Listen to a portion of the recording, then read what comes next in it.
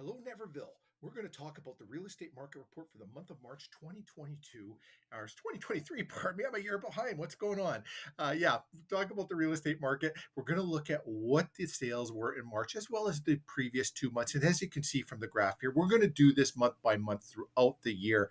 And as we're taking a look at it here, you can see there were actually 10 sales in March in 2023, 37 active listings, giving you 3.7 months of inventory. What's a month of inventory? You're going to ask. Well, 0 to 4 months of inventory is a seller's market, and a month of inventory is a metric to determine the liquidity of any real estate market. So your 0 to 4 months seller's market, 4 to 6 months is a balanced market. Beyond 6 months is a buyer's market. So it was showing a buyer's market in February and a buyer's market and a balanced market in January. But you need to have more than just 3 months worth or go month by month to determine what the months of inventory is or the liquidity of a real estate market. And that's why if you were a buyer or seller, we'd be looking at 6 to 12 months worth of data, and would give you a better average sale price and all of that, even though our sale prices are very consistent here out of the 19 homes that have sold.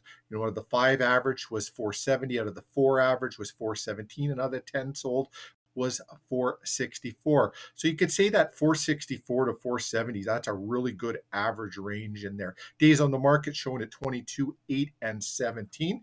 Now we're also going to take a look at the previous 5 years, what happened in March. So I'm going to pop through a couple of slides here, and this is what it looks like here. Now, surprisingly, we're seeing something a little bit different in the city of Winnipeg.